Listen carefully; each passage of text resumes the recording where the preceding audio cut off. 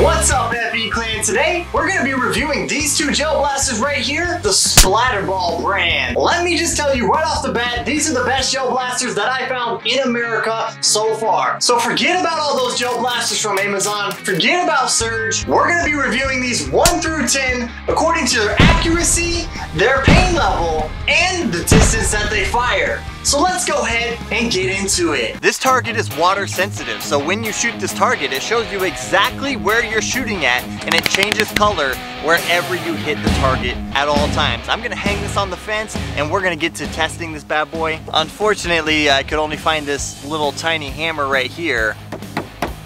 Accuracy test with Splatterball gun number 1.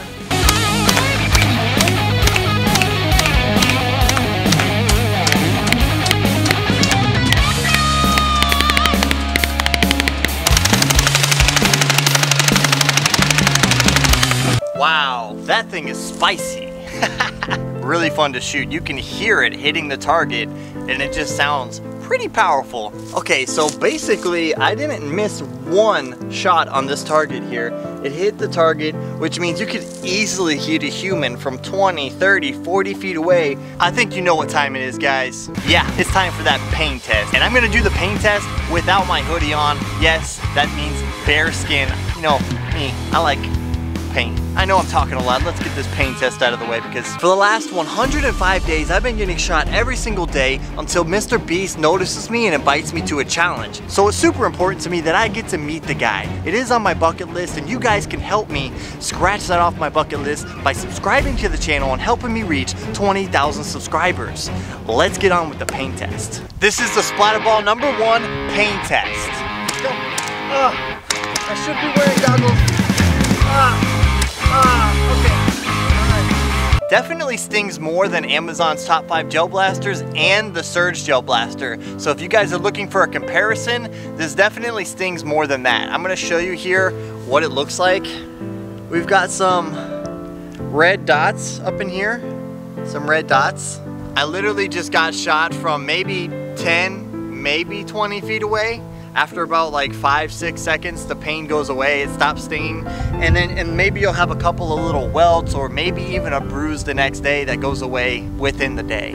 All right, I am now standing about 50 or 60 feet away from that fence, and if I can hit the fence pretty accurately from here, I already know that these shoot farther than the Amazon and the Surge gel blasters. Let's go ahead and give it a test. Oh yeah. I'm 60 feet away right now, and I am literally accurately hitting a 4x4, which is 4 inches wide, by the way. From 60 feet away, I'm hitting it. Very cool. Let's move back just a little bit more, just to see how far this thing can go. Now, my yard is about 100 feet wide. So, right now we're sitting about 70 feet. Wow, wow, wow. This is super amazing. These things are shooting accurately from 70 feet away. I'm gonna go the max distance I can. I am now at the complete opposite side of my yard, and we're gonna see how far this thing can shoot. Basically, if this thing can hit anything accurately from here, this is definitely the best gel blaster, the best bang for your buck to buy in America. Let's go ahead and find out. From 100 feet away, it is firing very accurately, but it's barely reaching the fence. So I would say 100 feet is probably your max distance to shoot these things. Coming to you live from my backyard office, this is Splatterball number 1, rating 1 through 10. Well, you saw the accuracy on this thing, guys. From 20 feet and 30 feet away, it is very accurate. Never missed a target one time. As far as the pain level, I gotta say, this thing stings more than Amazon's top gel blaster and the Surge gel blaster. As far as the distance for these gel blasters, it shoots 100 feet accurately. I mean, this thing is awesome. My favorite part about this gel blaster is that it has semi-automatic and automatic options, which is super duper really cool. The other cool thing about this is these butt stocks, they come off, they're interchangeable, right? You can change this magazine with the other gun and that magazine with this gun, whatever you like. All the parts on these splatterball blasters are interchangeable, so that is really cool. I'm gonna go ahead and rate this gel blaster a 9 out of 10. Okay, the splatterball gel blaster number 2 is the SRB 1200.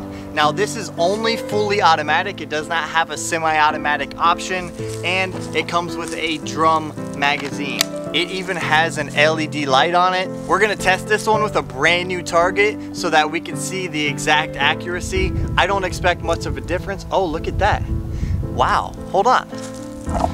This is interesting, guys. This is interesting. It looks like these targets are reusable over and over again.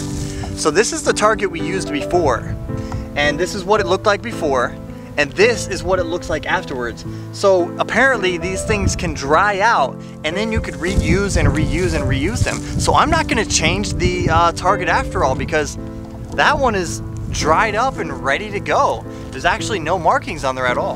This is the SRB 1200, and if you're wondering where it's got its name from, it's because this giant magazine right here can hold up to 1,200 rounds in it. And this is the SRB 1200 accuracy test.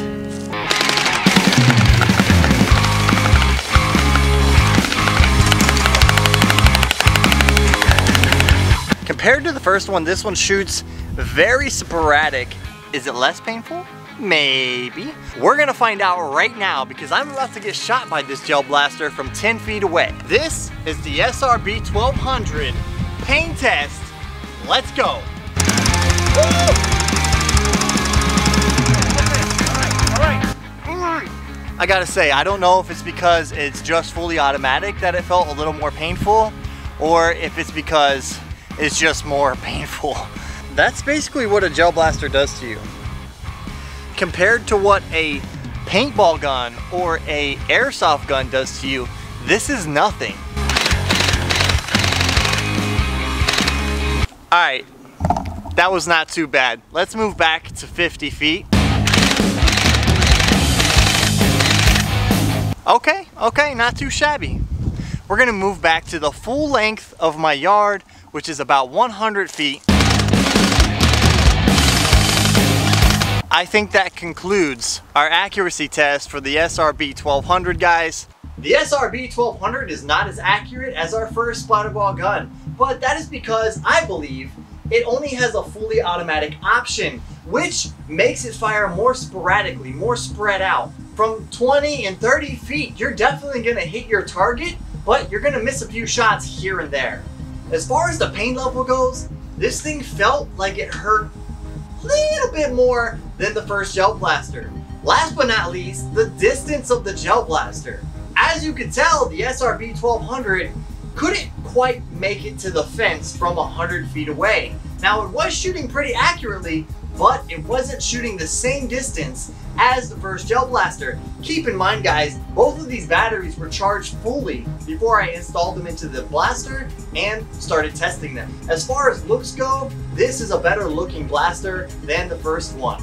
Overall, I'm gonna go ahead and give this one the same rating, a 9 out of 10. You know what? I changed my mind. I'm gonna give both gel blasters a 10 out of 10 because of the simple fact that they're better than any other gel blaster that I have tested. So that should make them a 10, correct? They feel like they're built strong. I'm pretty confident that if I dropped one of these gel blasters, I could pick it up and keep using it. This one holds 400 rounds. This one holds 1,200 rounds. These are both very good choices to buy when it comes to gel blasters in America. That's it for the Splatterball Blaster review. I hope you guys watched this video and this video. Like and subscribe. We'll see you next time.